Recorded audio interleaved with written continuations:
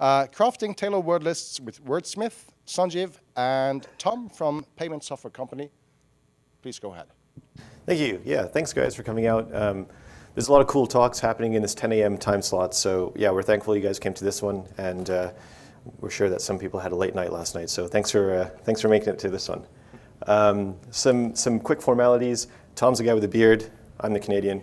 Don't hold it against me. We're both pen testers with PSC. PSC specializes in PCI assessments as well, and we also do pen testing in non-PCI contexts. Our day-to-day kind of just involves going through large enterprise organizations and going through various network segments trying to find cardholder data. We're also looking for pen testers, so if you know any or if you're interested in pen testing, either come and see Tom and I after or Joe over here in the front, and we'll be happy to talk to you. So before we jump into a quick primer, what's Wordsmith? Well, it's just basically a tool which can generate dictionaries. The only thing that we're doing differently is that we are generating dictionaries based on US states and specifically geolocation data. Geolocation data can just basically kind of be boiled down to cities, landmarks, zip codes, area codes, towns, and that sort of thing. We'll get into exact sort of data sets that we're collecting, and we'll also go into some statistics a bit later. But we're taking these word lists and we're just going against and cracking against large hash sets or just hash sets in general to identify what sort of passwords people have and if they're introducing geo-based passwords into their phrases. So yeah, we're going to go through a quick primer here of just basic authentication process, as well as the difference between passwords and hashes, and dictionary tags. We've timed it. It should take about 3 minutes. It's about 8 slides in total. For those of you who already know about password attacks and dictionary attacks and hashes and that sort of thing, there's going to be an image on the next slide here. And if you can tweet us the hash type that's in this image, we have some swag that we're giving away. So we've got like Case Logic backpacks and I think phone speaker amplifiers and a single selfie stick for someone who really wants a selfie stick, I guess. So that's our Twitter handles. I think it's also in your brochures. Or go and check out Wordsmith. I just made the repo public, so you can find it there. And I guess just as a quick show of hands, how many pen testers are in this room? Does anyone do pen testing? Joe?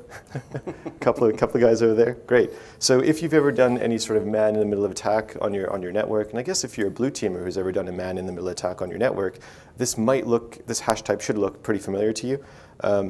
So yeah, here it is. You've got kind of a couple seconds here to take a look at that and send us a tweet here at our Twitter handles, and we're happy to give away some swag after. But for now, we'll head back to the primer, and Tom is going to walk you guys through the primer. Thanks, Sanjiv. So let's talk about a simple authentication process. This is Bob in the extent of my Microsoft Paint skills. Despite what Bob's Prohibition-style hat might suggest, Bob is a user in a Windows environment. And this is Bob logging into a Windows host with a username of Bob. And this might be locally on a workstation. In order to unlock it, this might be remotely via something like RDP. And we've taken the liberty here to unmask the password field so you can see that Bob's password is password123. On submit, when Bob clicks enter, that input of password123 is put into a one-way hash function. And the output of that is a fixed length character string, which you see represented below. That's what we call a hash. And what's important to note here is that this is a one-way function. We can't reverse this process by putting a hash into the hashing function and retrieving the original clear text password. So after we've hashed the password, we put together Bob's username and password hash, and we send it to the authentication server. This might be locally in a SAM database. If you're joined to a domain, this might be Active Directory domain controllers ntds.dit. This backend database holds, and this is a little bit of an oversimplification, but this backend database holds a listing of all the users and their password hashes. So we're not storing passwords in clear text here. And from there, we basically just do a lookup of Bob's supplied credentials.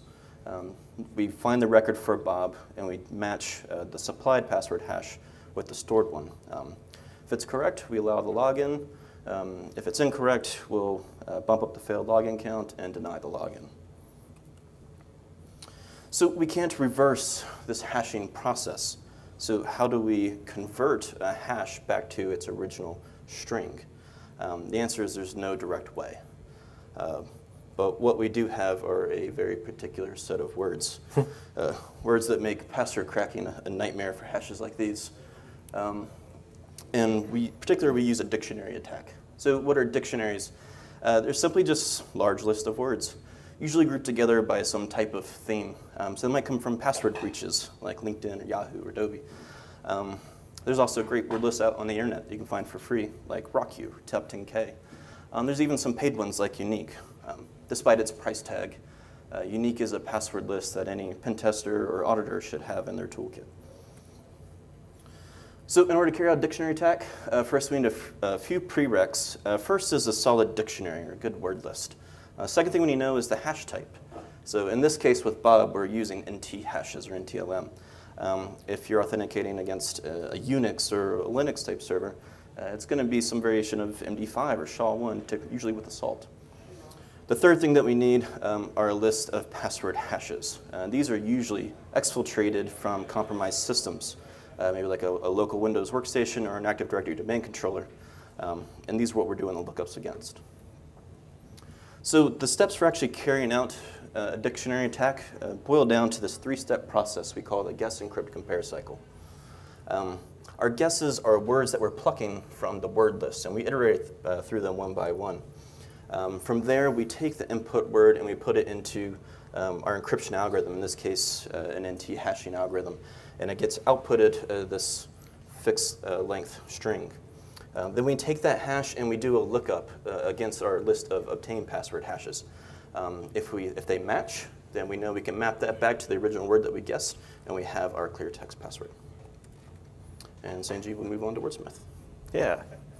So as we mentioned briefly at the beginning of the presentation, Wordsmith is just a word list generation tool for US states and I guess geolocation-based data. So what kind of geodata is in a word list? Well, we've got things like cities and towns. We also have landmarks. So in Nevada, you're going to have Area 51, things like the Hoover Dam, that sort of thing. We've got streets and roads. We have zip codes, sport teams, colleges, common names, and area codes. Now, why geolocation data? Well, it's really interesting. I guess it's kind of a marriage between curiosity and password analytics and just general human behavior. I remember I was testing, I was an internal penetration test for a client in a very small state. And as part of my post-exploitation process, I tend to go from system to system and scrape credentials out of memory, just using Kiwi or Mimikatz or something like that. And that usually enables me to collect a large amount of passwords to then enable me to move into another network segment or access applications which unlock greater depth into that environment. Now, collecting all these passwords, I realized a common trend for several of these users, and that's I couldn't crack these because these are specific geolocation-based passwords that weren't going to exist in any sort of password list that's currently out there. Things like sport team names or colleges or other things that might be related to geolocation. So I thought to myself, well, it'd be pretty neat if someone put together a word list generation tool, and then that kind of transformed to, well, we'll just put together a word list generation tool for geolocation data. And as we'll get into some statistics a bit later, we kind of found out that we've limited some guess, encrypt, compare cycles and been able to actually turn this into something quite useful. So I should probably mention, where's all this data coming from? Well, Wikipedia and the US Census have a ton of this data, and it's readily available to the public. All we've done is we pulled it, scraped it, and put it into nice little phrases and words which appear in word lists. OpenStreetMap is another good source as well. We've also had to put together a collection of data sets for area codes because that was a little harder to parse using our parsing engine, so and required a bit heavier parsing. So we actually have some custom data sets which we made as well. So Tom is going to talk to you about how Wordsmith works, and then we're going to jump into a demo. So yeah, take it away. Cool. So the GitHub repo is live now. When you do your initial git pull, you'll see these files listed there. On the right, you see the actual Wordsmith Ruby file.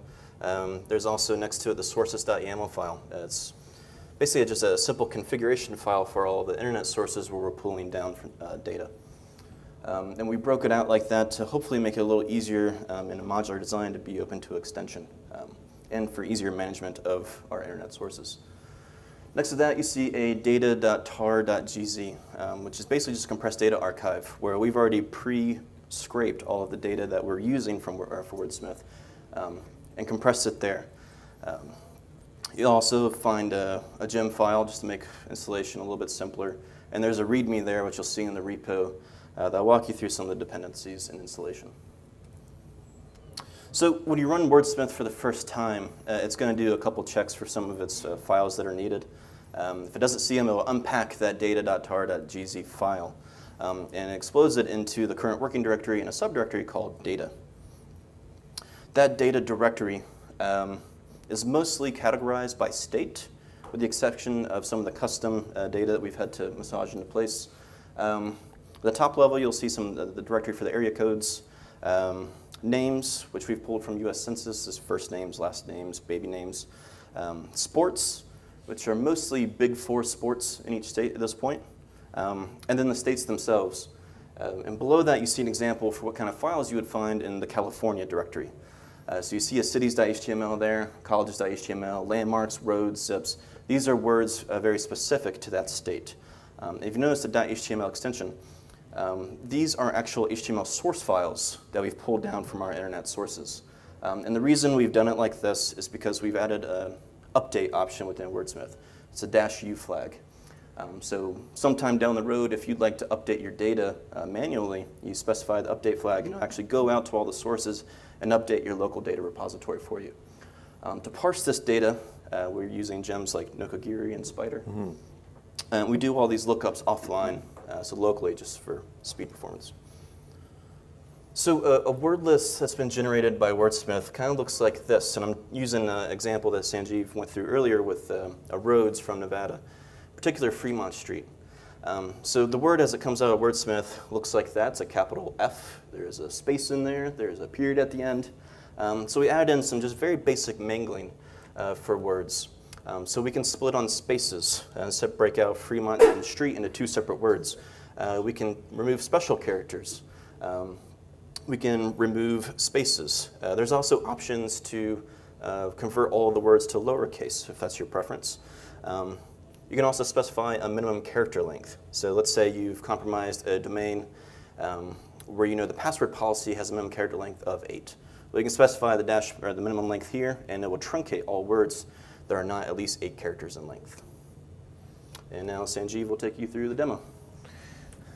I've seen some really bad things happen with live demos in the past, so let's hope this all goes well. All right, so is that text? How's that? Can everyone see that? Maybe go a bit bigger. Cool. Okay, so yeah, as Tom mentioned, these are kind of the initial git pull files, and if we just go ahead and run Wordsmith for the first time, you're going to see that all these files get unpacked. There's also a warning message that you see here where it says cool is not found in path. Now that's because I'm running Wordsmith on my OS X system. I don't have cool installed, but if you're running this on Kali or something, it's going to pick that up in your path variable and you'll be able to use cool. Now, the purpose of cool is because we've integrated support for things like domains and in-files. So for those of you who are unfamiliar with cool, basically if you specify a domain name, let's say client.com or facebook.com, it'll go out to that domain and it'll look for unique words and scrape it from that application.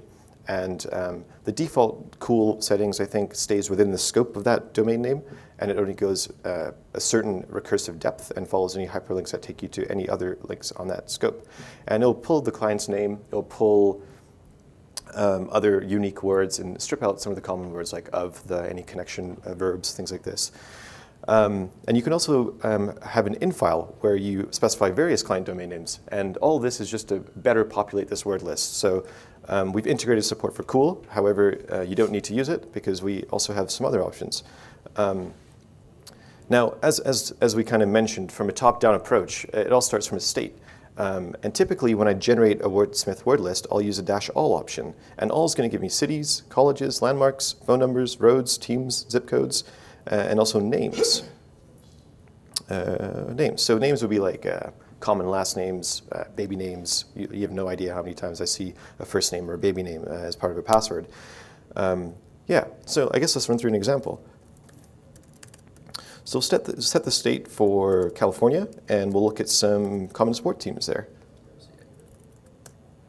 So as you can see, these are all of the sport teams in California, and that's just doing a basic lookup on the HTML files that we've already pre-pulled. Now, these are great, but we can also mangle these and get every single permutation of these words. So as you can see here, we've got Sacramento Kings, Sacramento, and somewhere up here, there'll probably be Kings as well. And there's only one instance, because there's probably some other teams here which have Kings in their name, but we also do a sort and unique so you don't get duplicate words and things like this.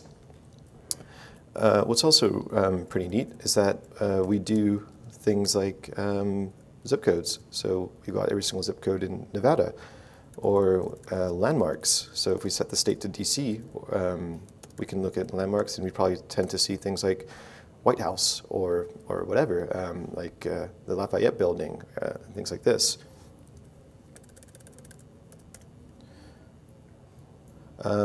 Yeah, and if I guess we set the state to maybe Massachusetts, we can look at some of the colleges that exist there.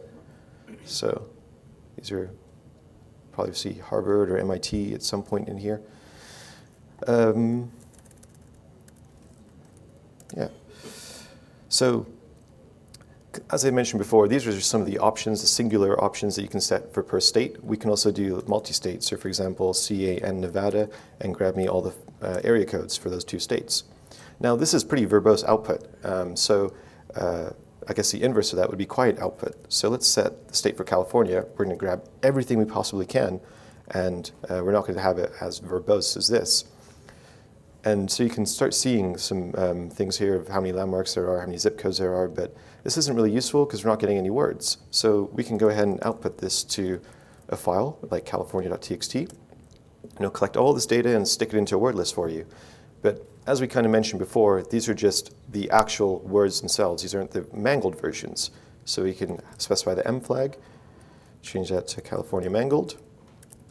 And now you can see that there's a little churning time here for especially the roads, because there's 250,000 roads that we're now going to have to mangle, which now outputs almost double the amount. So like Tom had mentioned earlier, we've split on space, we've concatenated, we've stripped symbols, and things like this. Any other options that anyone wanted to see from this help area, or see if a particular college that someone went to in a state shows up? Can you compare the number of roads in California versus nationally? I'm wondering how much overlap there is and how much benefit there is to restricting it by state. Sure. So we also have an option built in here for all, so you can churn through every single state and create a mega word list for everything as well. So that's, yeah, it's totally an option. As you can see, you'll just start spitting out everything's just an array. Mm-hmm. Well, yeah, so but that's with the quiet option. If I remove the quiet, we're going to grab, basically, it's just going to keep on churning like that. Yeah. Yeah. So, sorry, is there another question? Yeah. I was going to say, how do you account for like local or regional businesses? Do you go ahead and specify the -u option and put in the URL? That's a great option. Yeah, sorry, that's a great, yeah, so. Repeat the question? Sorry, yeah, he said, how do you account for local businesses? So the -d flag for the cool integration. So let's say you're testing a particular client. The client, there's probably going to be some password variation in there that's a client name 123, and so that cool integration will script that client's web application, pick out that client's name, and put it into this word list for you as well. I don't actually have internet connectivity here because we're at BSides, and I don't want to connect to Wi-Fi, so I can't show you the cool integration aspects of it. But yeah, that's basically what our Wordsmith demo is. And what's really interesting are some statistics that we're going to kind of show you guys. And I think you've heard me talk enough, so I'll let Tom just kick that off. Cool.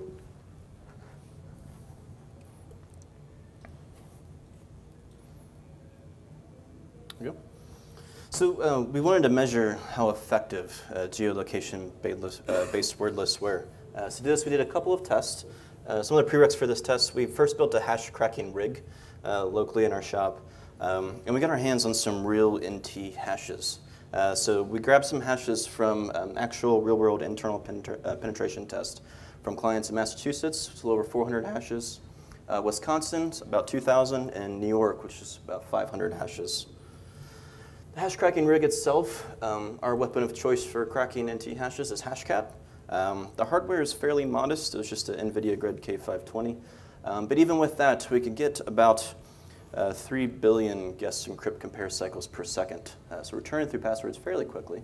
And just last week, Sanjiv put a post on his blog for those interested that want to build their own hash cracking rig.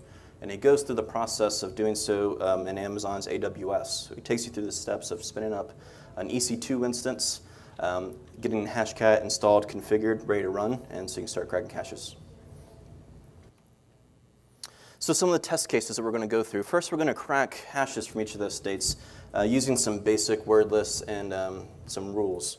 And then after that, we're going to supplement that with word lists generated by Wordsmith.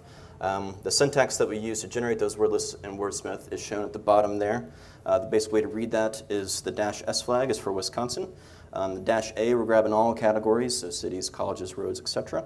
We're going to do some basic mangling on those words, and we're going to output them to a text file. In this case, Wisconsin generated about 112,000 words. Massachusetts was around 82,000, and New York was 158,000. So the input parameters for this cracking session, when we look back at that guess encrypt compare cycle, our input is what we're guessing from those word lists. So we're using top 10K, which is 10,000 words. We're using RockU, which is a little over 14 million. And then we're using word lists generated by Wordsmith for each corresponding state, so Wisconsin, Massachusetts, and New York. And we chose the rule set of dead hobo just because it's one of our favorites.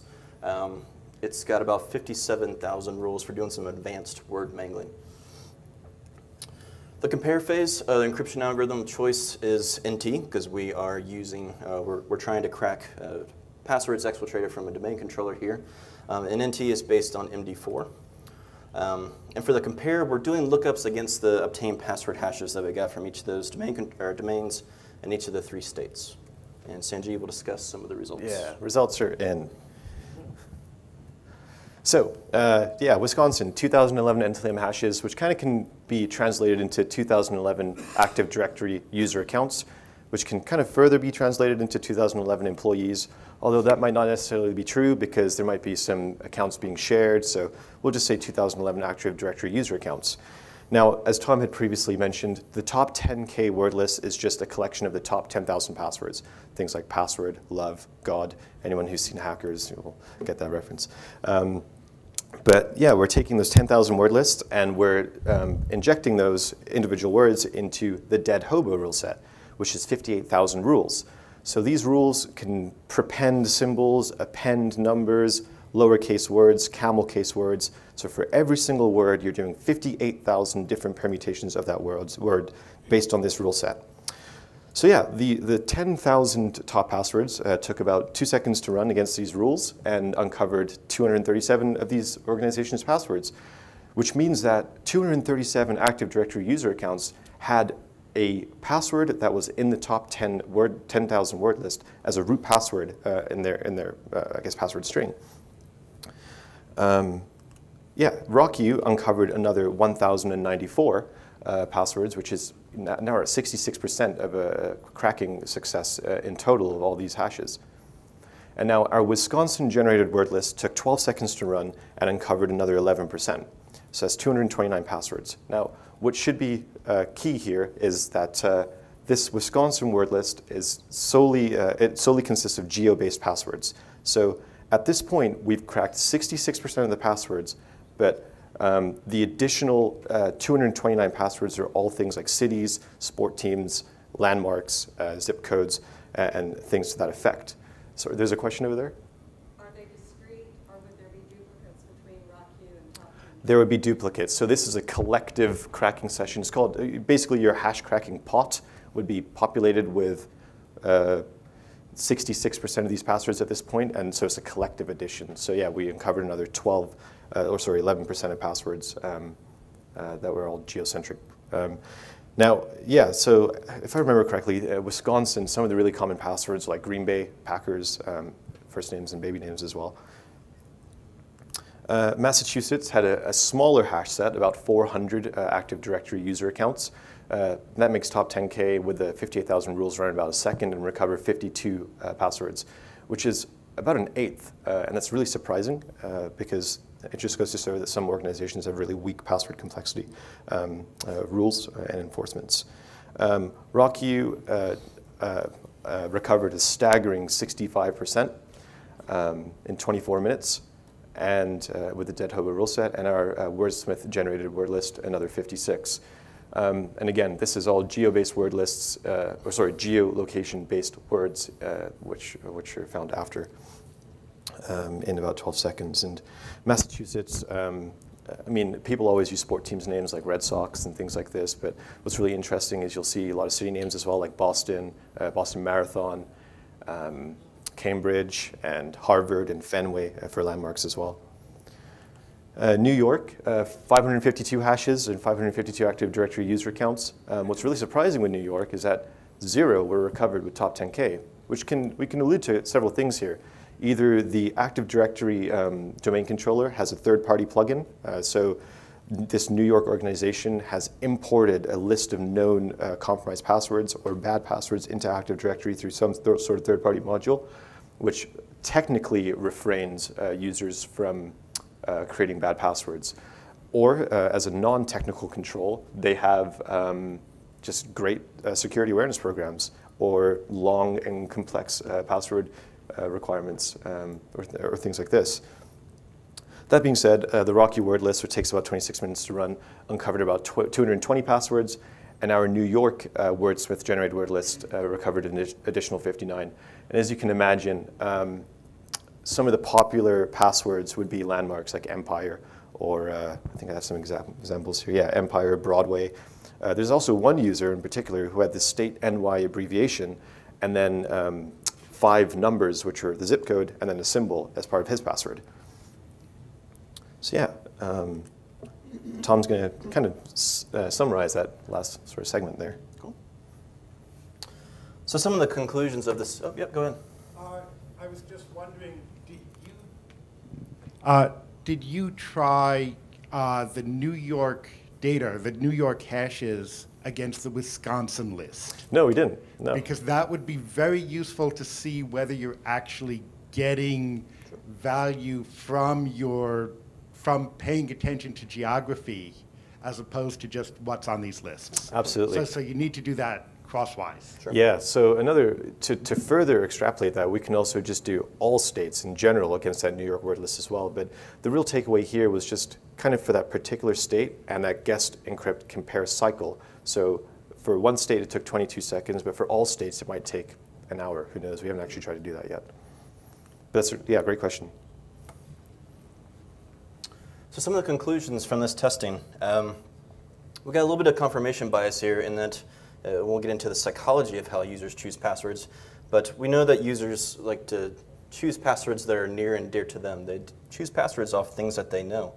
You know, the street they grew up on, the name of their child, and that's what we're seeing reflected here in our results. And with that, there's a little bit of a time CPU cycle trade-off in that instead of using a blanket word list and looking for low-hanging fruit, we're spending a little extra time up front to craft a more tailored list. And we're spending less time, or less CPU cycles, on crunching those less pertinent words. It's a small sample size here, but with these cases, we cracked at least an additional 11% of passwords in a reasonable amount of time. And I think this speaks a little bit to the relevance of the generated passwords. So next steps for Wordsmith, where we see this going. We're always thinking about data. We have ideas for more. It's difficult to have to actually marry an idea for data and actually find good sources for it. But we like to expand on, say, the sports. We've seen users who love to have their favorite athlete or their favorite player as the base word of a password. Maybe team mascots or names of stadiums. You could include famous people like politicians or actresses or actors. State symbols, things that are very relevant to a state, such as the motto or state song or state flower. And we've gotten recommendations from the community too. Larry Pesci recommended looking at regional food or cuisine or agriculture. From the design, the co-design perspective, it is modular. We like it to be even more so, just to have it open to extension. We think that this framework could be extended to not only include states, but also to include provinces or territories or even other countries. And we could even change the granularity of how we're looking for this. When Sanjiv and I were concepting Wordsmith, we were thinking about what scale do we want to start with? Do we go as macro as continent, or do we drill down to country, state, city, road, address, actual geo-coordinates? So maybe a future version could, instead of a user inputting a state, they input an address or a pair of coordinates, and they specify a default radius of, say, 50 miles. They say, give me all the words that Wordsmith can generate in a 50-mile radius. So Sanjiv and I are both believers in free and open source software. We believe that everyone should have access to all the source code at all time. We also believe that we're not the smartest people in this room. So if you guys have any ideas for data, for features, if you have experience with looking at querying APIs for geocentric type data, we would love to talk to you. Please send us a pull request, submit issues, hit us up on Twitter. The repo is listed there. We'd love to share this with you. So with that, this is contact information.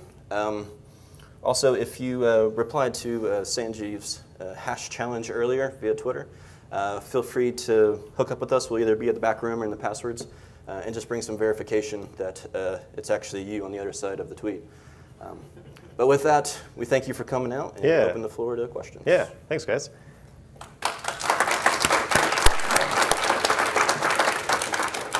Well, I'm pretty sure there are questions for this, and I have questions myself, tons of them actually.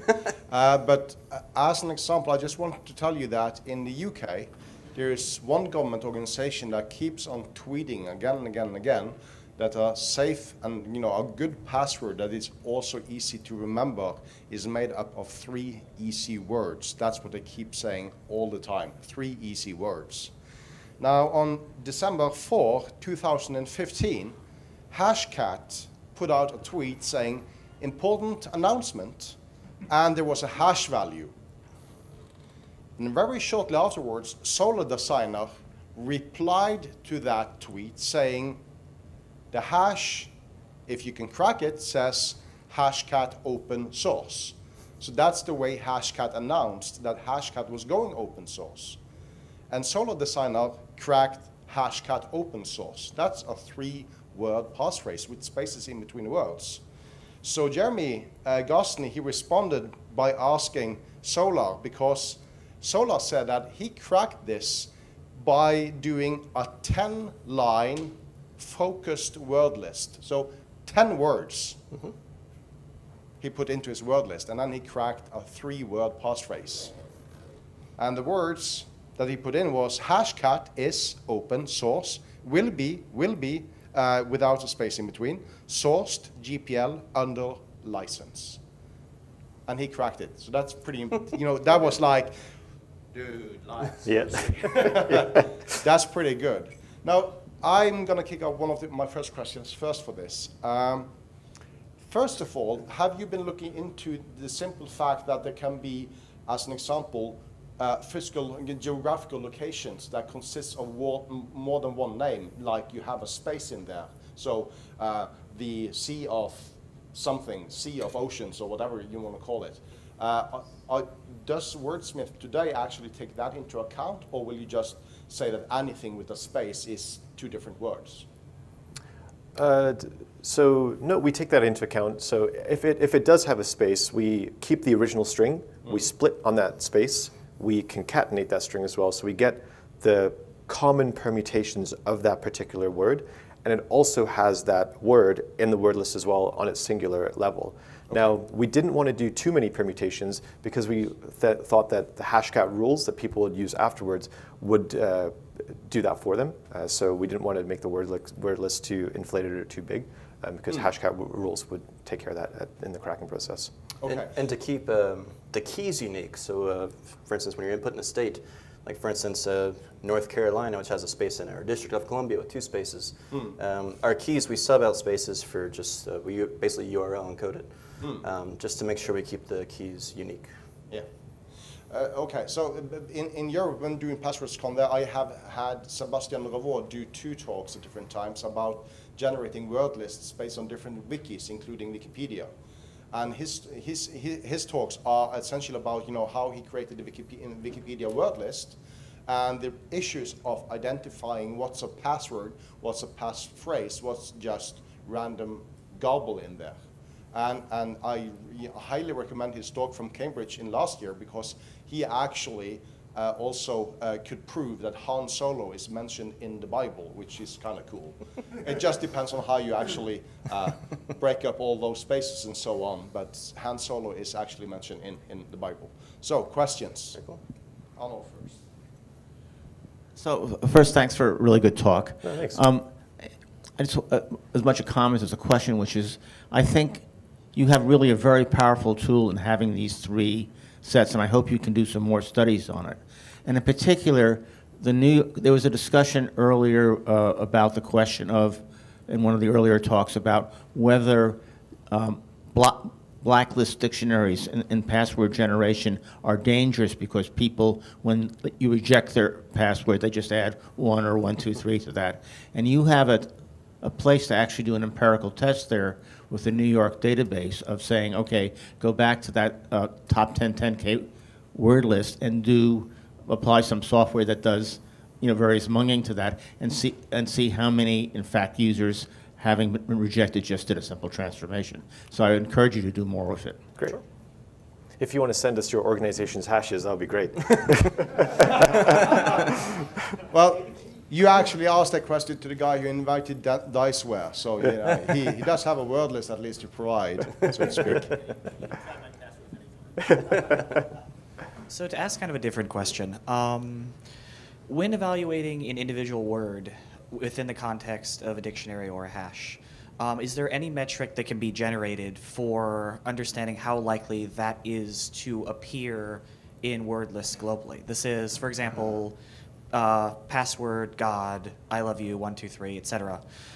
We commonly are told that yes, this appears in many dictionaries, but we don't have a metric or score to tell us how likely it is to appear and how dangerous it is within the context of a password. Is there any way we can generate that? Is there any, you know, Bayesian analysis, probabilistic analysis that has been done on corpuses of words that could tell us, given a word, how likely it is that it is going to be cracked by one of these tools? I don't know. To my knowledge, in terms of the community, there hasn't been any sort of collective analysis on every single breached word list that's out there, as well as a collection of words to identify, I guess, the singularity or the commonality of a single phrase across all these lists. However, that being said, in our penetration testing reports, we use a tool called PIPAL, P-I-P-A-L. And that shows the, I guess, in terms of percentile, how many users are using this word or this root word in context of all the user accounts or hashes that we have or have recovered. So the only thing I can think of is marrying PIPAL and all those common word lists out there, but that would take a lot of computing power to do that. And it's almost a project in its own, right? But that's a great idea. Sounds like a great talk. Yeah, you should do that. Yeah. Questions? Sorry. Yeah, I was wondering on the hash set that you were working on, did you do any combination of the word lists? Did you combine the word lists that were generated from Wordsmith with the top 10,000 or with RockU? Yes. I know that there's like a function in Hashcat for doing that. Yeah, it's a good That's separate question. from the mangling rules, right? Yeah, no, we didn't combine word lists. So we were kind of more interested in the chunking aspect. So this is what the top 10K recovered. This is what the RockU recovered. This is what we recovered after that entire pot had been populated. That's a great, yeah. So if we can combine password and White House together, that'd be great. So that's maybe something else that we could have done. When you started out on doing this, I mean, obviously you do, you know, there's data available, massive amounts of data available for doing the geolocation part of this. But when you started out doing this, was it, did you start making Wordsmith because the data was available and you saw you could easily use them, or did you actually have a theory, or eventually did you prove that lots of people are actually using geolocations as part of the password, so we need this input? What was the reasoning behind starting it? So part of it was, as we compromise Active Directory domains, we dump password hashes and we start cracking. One of the things we do after we were churning through the ROCUs and the top 10 Ks is we would kind of generate our own custom word list based off root words that are, for instance, like the company name. And we do some of the common translations for that, converting O's to zeros and A's to signs, etc. And also just some of the names of local, like the street that the company is on, or the address where the building resides. And we noticed we started getting hits after hits after hits using that pattern. So then Wordsmith came about as a way to kind of automate and weaponize that process. Okay. And as a second part to that as well, we just thought it'd be kind of cool to do this because no one else has really done this before. And going back to like the inception of Wordsmith, the story of that, as I was scraping credentials out of memory, I would see that people have been using these phrases in their passwords. So that was kind of like another catalyst for this tool. Question for you guys. You couldn't have asked us in an email later on. Yeah, I could have asked you in an email later on, yeah, but I'm more interested in getting your feedback for everybody. This will come up in your review. Don't worry about it. This is Joe. He's our boss. Yeah. He paid for us to be out here.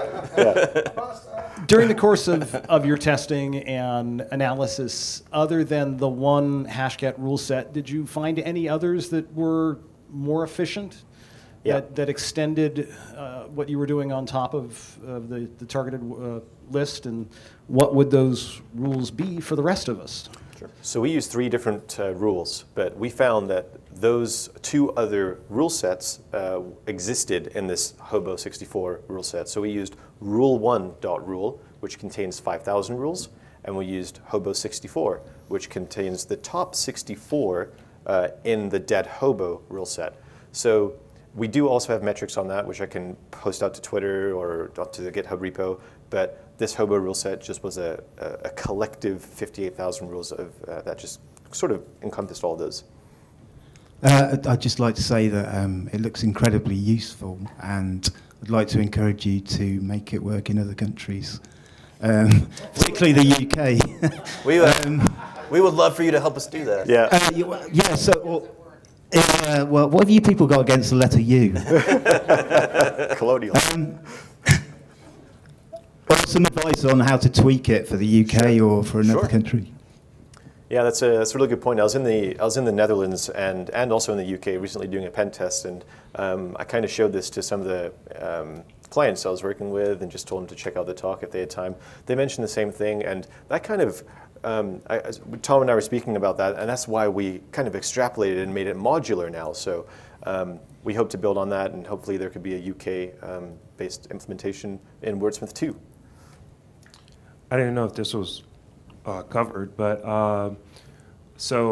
mass processing. So if you want to say, like, show me all passwords to have capital, they're length 12 and all that stuff, was that covered in this version of the Wordsmith? So there is a feature you can pull it up if you want. Yeah. There is a feature to specify minimum character lengths. There is a feature to convert to all lowercase. By default, it's going to usually come out as capital case. That's how we pull it out of the HTML sources. But you can massage the data to a degree. So yeah, we set the state here for California.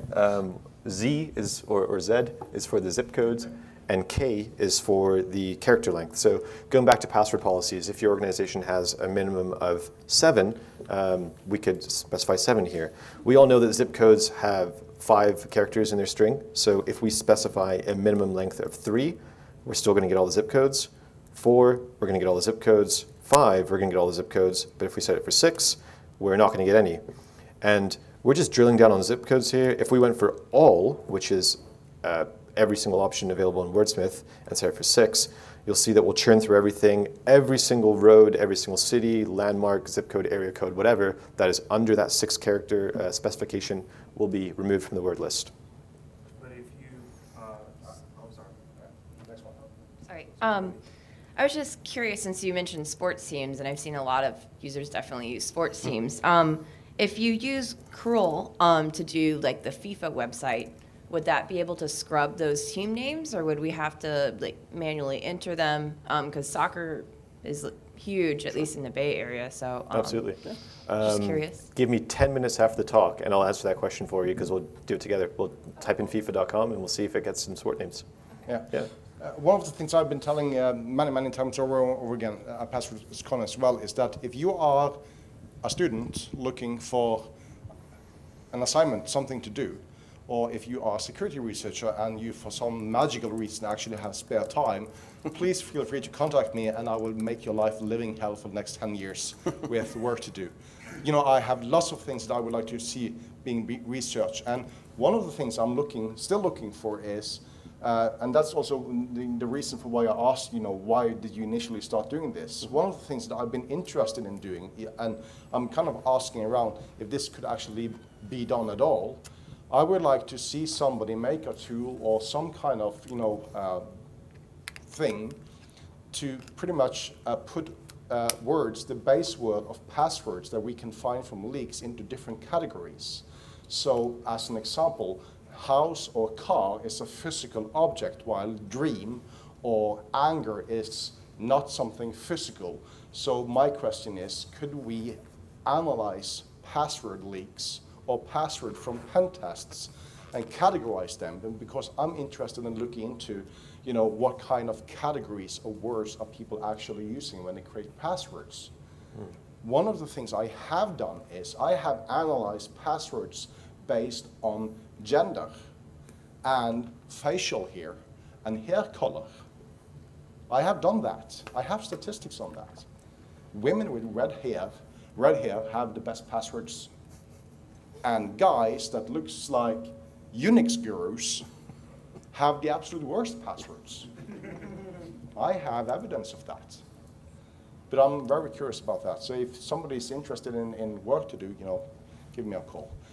And with that, I will say that we are going to do a 10-minute break before we'll move on to the next speaker. So again, Sanjiv and Tom, please. Thank you. Thanks, guys.